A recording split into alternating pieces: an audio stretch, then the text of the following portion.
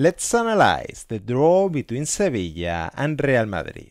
Diego Alonso's team in a 4-4-2 out of possession, facing Ancelotti's 4-2-3-1 with Tchouaméni and Kroos in the double pivot.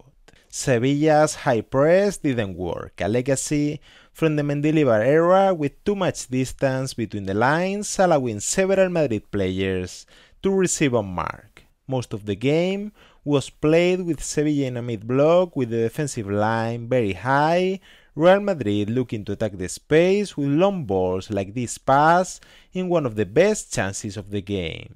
When Sevilla had possession, they played in a 4-3-3 with Soumaré, So and Rakitic, constantly swapping positions, and Real Madrid in a 4-4-2 whose weakness was the left side defended by Bellingham, allowing Sevilla to progress easily. The inaccuracies in the first half preventing them from reaching the final third more frequently. This was Sevilla's best chance.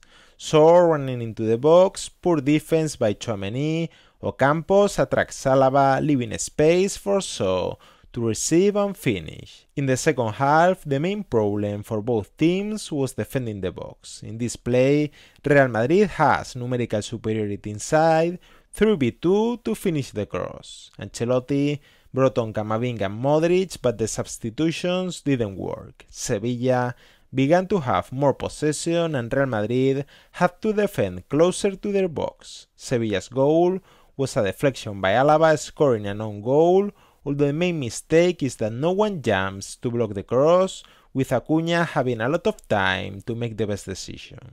Real Madrid's equalizer from a set piece, Carvajal at the near post, 3 players defending the zone, but none of them prevent the right back from scoring with a great header. Real Madrid had better chances throughout the game, but in the final minutes, Sevilla had the ones to win, with plays like this in which Sevilla overloaded the box, having superiority, but in the end, the game ended in a draw.